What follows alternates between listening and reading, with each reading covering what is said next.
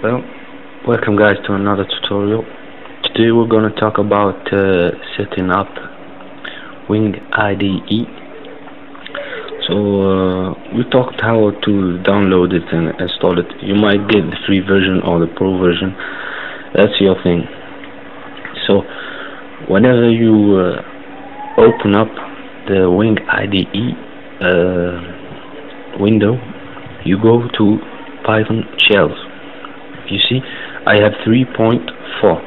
If you have 3.2, you just go to this view or change project wide properties and click on it.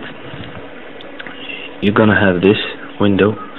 You're gonna set up the path to your Python 3.4.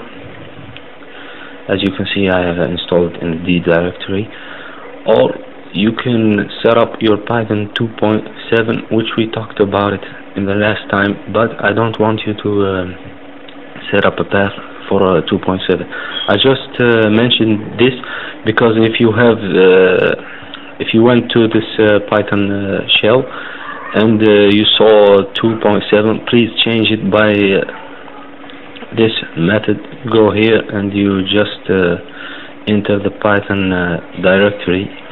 Make sure it's Python exe, not Python W like this. Alright?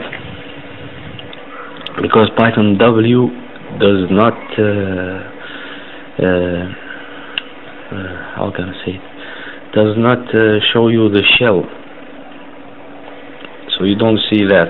I don't know in this Wing IDE project, but I know it in here.